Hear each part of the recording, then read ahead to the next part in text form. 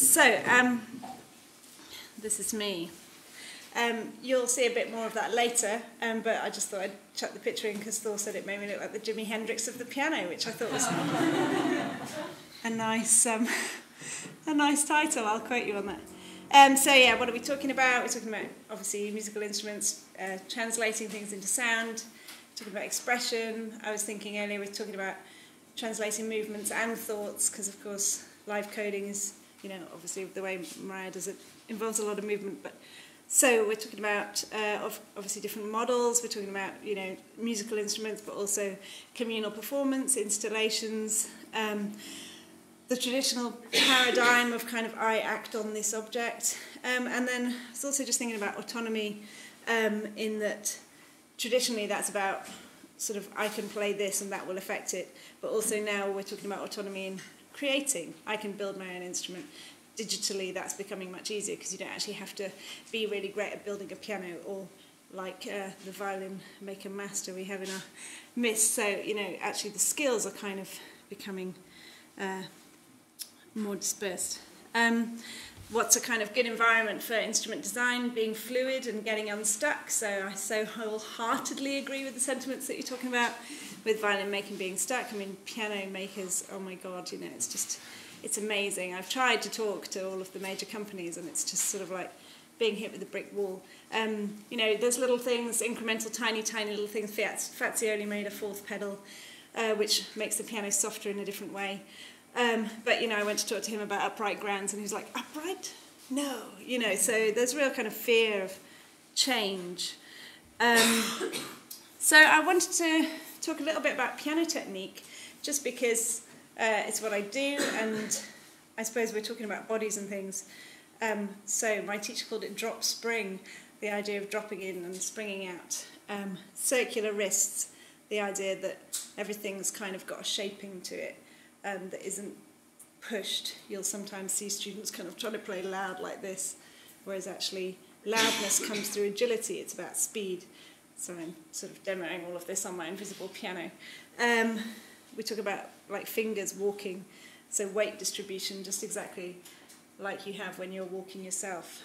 So all of these kind of physical ways of getting to know how to produce the sound, and it's very much like, I remember my teacher talking to me about tennis players and kind of just what is the body capable of, what are our attributes, and how are those mirrored in the instrument's attributes.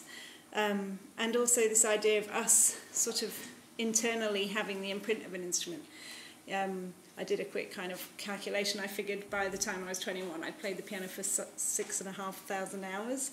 And, just what does that kind of imprint do? And I suppose in the digital realm, I'm always interested in how might we harness sort of instrumental skills that people have internalized and built up. And so I guess we have, in the realm of new instruments, kind of also I think it's valuable to consider old instruments. And, like we've talked about, Pete was playing the clarinet for 40 years, I'm probably getting that way with the piano now, I think. And so what's kind of the longevity of things? At a certain point I decided to start adding technology to the piano because I suppose really I was interested in new sounds, and I played pieces like Nono Sofferti on Surround, which is a piano and tape piece. It's really amazing, but the frustration of having a fixed part to play with and wanting to figure out how to kind of change that fixed part, but also loving electronic sounds really deeply. And so I did various things, lots of different projects, which you can see on my site. That's a webcam and light sensors and a top hat with accelerometers in it. And then I got to EMG sensors. This is a tiny little film.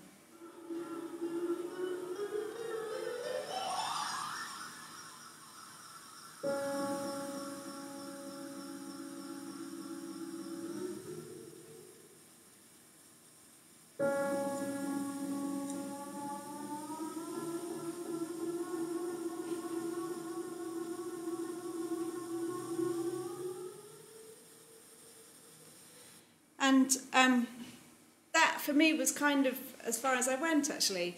I thought this scenario was really interesting. There was kind of I called it the ballet in my arms. I was thinking about the dialogue between the muscles that play the piano and the muscles that played the sensor.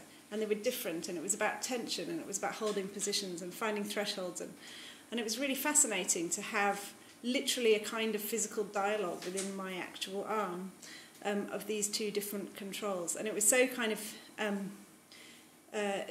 minute in a way, you know, the movements that I would make, and it was all very kind of pianistic and interesting. But there was other issues.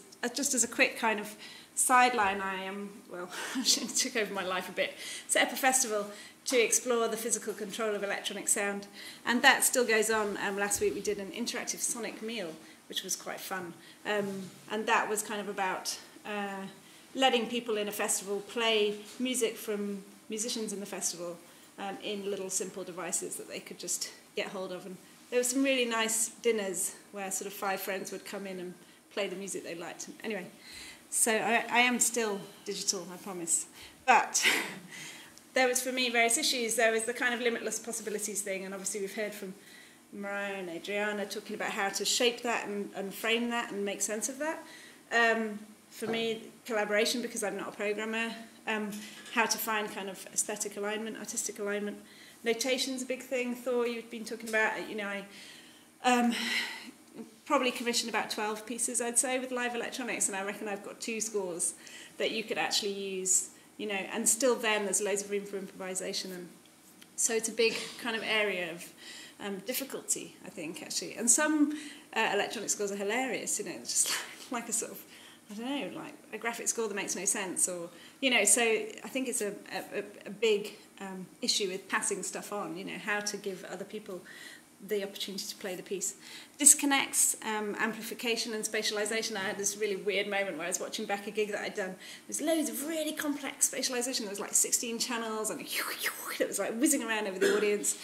And, you know, I turned the page, and it was like, hang on, like, this is such a theatrical disconnect. It's ridiculous, you know. There's all this kind of exciting stuff, but on the stage, there's like, it's not happening.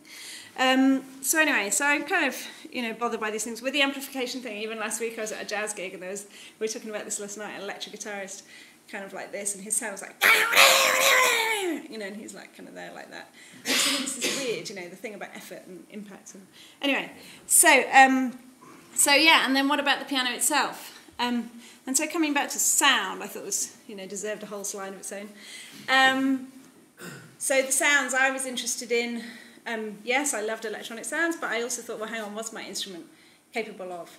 And I really wanted to play inside, and I was playing inside stuff, but what's the problem? Now, this is the moment where we waste 20 seconds getting you to stand up just for fun. So if you could stand up, even if you've got a computer. And basically, if you can just bend forward from your hips about 30 degrees, and then stick your arms out, and then imagine writing about, I don't know, 10 emails or something. And you soon discover that it's really uncomfortable. Okay, so that's the standing demo. You were very compliant. Well done. So I thought, okay, so damn, I've got a really fundamental problem here. So I've done this really interesting tech stuff, all this stuff, you know, but actually the piano is the problem now. Oh God, so I've got to solve that. Right, so here's my dad sawing a piano up for me. And then I made this wonderful diagram, and then made the first prototype in 2008. Basically, the idea was simple. Let's get the strings in front of me so I can get to them. So that's easy. Oh my God, I'm on 9 minutes. Okay, so here's the 2014 prototype. And I thought, isn't it lovely how it so resembles a really old instrument? And how they had that instrument, and they weren't playing inside. And now we're playing inside, and we have these like grand pianos that you can't reach. And I thought that's quite lovely, sort of wrong, you know. So anyway, Inside Out is what I called it. This is kind of the meaty bit of the talk, which I now don't have time for. But talking about how to practice. Classical training is about repetition. It's about kind of defining the thing that you want to do, and then doing it and doing it and doing it and doing it and doing it until it's perfect. Perfect. But suddenly to have an instrument which is all about exploration, we started to touch on this with the discussion after your talk, Mariah, about, you know, well, hang on, if it's not defined, then how do you ever kind of know when it stopped? And so I'm kind of interested in like, how do you create new systems of learning? You know, actually, I was there in a practice room thinking, well, you know, I can't just do an air of scales anymore. Like, I've got to figure out what are the sort of technical exercises, what are the, you know, those kind of limitless musical explorations that I need to make. And obviously in different genres that means different things, but for me, coming from the classical background, it was kind of interesting to go into absolutely kind of open. There was no score anymore because I wanted to make my own pieces with inside piano sounds. And then also, I guess, what are the gestures, you know, so I'm doing very different things. I'm, you know, scraping the strings, I'm plucking, I'm playing a bit, I'm finding a harmonic, I'm using an object, putting an object down. And so suddenly the gestural language has become quite different. It's not this anymore, it's kind of, you know, lots of different things. And so the whole kind of attitude, I suppose, that I have at the instrument is quite changed. The future piano for me, the first most important thing is that it's going to be really light and really portable. And I can take it to gigs. At the moment I have to hire a van and it's a hassle. And so I looking in a lot to carbon fibre. I kind of first wrote about this in 2007, and like various people around the world are managing it. There's a lady in Italy who's just made another carbon fibre string frame, which was my like passion for years, so I'm really excited about that. And you know, the connection between instruments and performers, and you talked about the fluidity in, you know, previous societies where scientists and artists actually work together, and you know, so that surely is the solution. There's been interesting things, you know, in the 30s Broadwood made a barless piano, which for inside piano stuff would be amazing because there's no bars in the way. You know, often my students turn up and they're like, oh, I can't play the piece because I can't stick my sellotape over these 5 strings because there's a bar in the way. Neo Bechstein's a cool one. If you've seen Reinhold Friedel in Berlin, he just plug and play. It's got no soundboard, it's just got a bunch of crazy pickups. And there's a fluid piano about tuning. And really quickly, on the back of my piano, I said I've got to be able to move it myself. Because it's 600 quid for piano movers return, whereas if I do it myself, I can get a van for 100. So, but I thought I'd just take the pedals off, and then it would hydraulically go down. But they said, no, we'll stick a frame on and have a pivot point, and oh, by the way, if you take this bar away, the thing swings. And I was like, by the way, it swings? That's insane. I've got a swinging grand piano. So then I thought I'd better get into theatre, and then I was going to talk to you about artistic process and how I think we should all learn from different art forms, and you know, in all the different stages of making a piece, and that's the squat with the hanging piano. So yes, anyway, and what a successful instrument might be, but I better stop, right? Because of time, so thanks.